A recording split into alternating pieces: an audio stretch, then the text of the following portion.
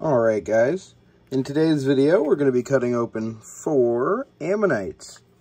I'm excited to see what's on the inside of these. I'm hoping for some really nice chambers, but sit back, relax, and we'll get to cutting.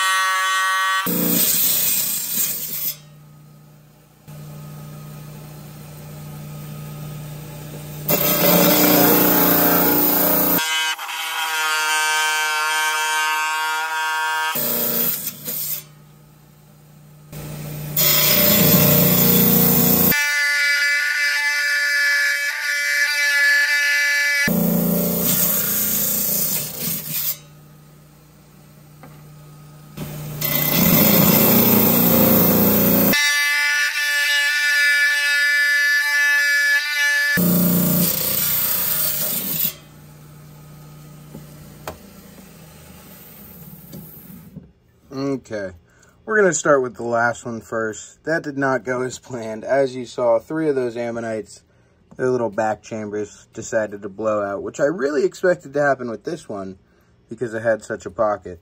Enough talking. Look at that. Wow. I actually really liked that it had this extra little bit. It made the blowout not happen on the ammonite at all. As you can see, that's just a little bit of fossil matrix on there. Got some nice fossils in there. You can see my hand through the other side of that. There's the other half. Now we'll move on to the third cut one, the one with the second least bad breakage. Really stinks that we had some breakage, but as you can see, this does look a little bit softer than what I normally cut. Let's slide it back.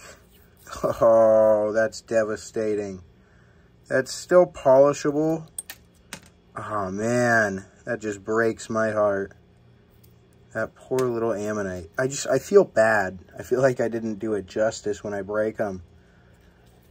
Okay, that was number 3. Now we'll go to number 2. Here's where they started to really break on me. As you can see, this one has definitely a fossily sandy texture. Look at the broken one. Yeah, you can see. That didn't calcify. Yeah, I think that's the word I'm looking for. Didn't turn into calcite very well. So, that one mainly just fossilized.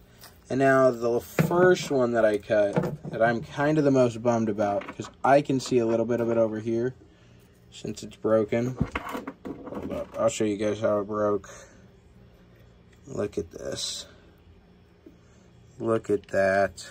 It just broke right off of its little, I can't remember what those are called, but it's not important. As you can see, that's the important part. We lost a beautiful ammonite. I'm pretty bummed about that one. That one is really, really sad that it didn't cut open nice, but you know, it happens sometimes. We'll get these polished up in a future video, and do you see that?